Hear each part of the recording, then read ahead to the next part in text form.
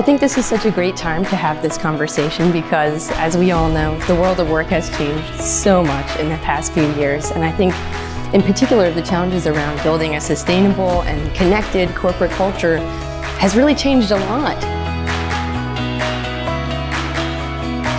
You need solutions for your people.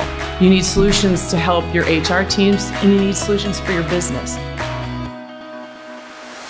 HR teams have to be resilient, don't they?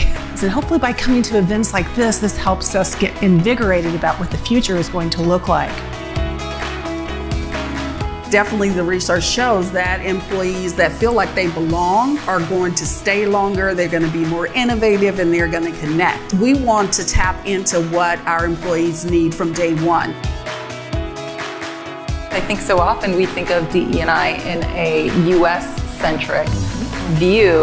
How do you make sure that you think about it in a global mindset of what your global employees need? One thing I know is for certain is that employees leave managers. They don't always leave the company, they leave their manager. So when we think about dealing with attrition and challenges, probably the best thing we can do is train our leaders.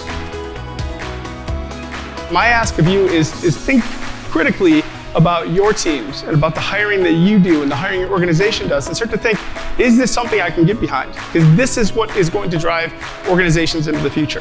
The secret behind great companies is and always has been great people.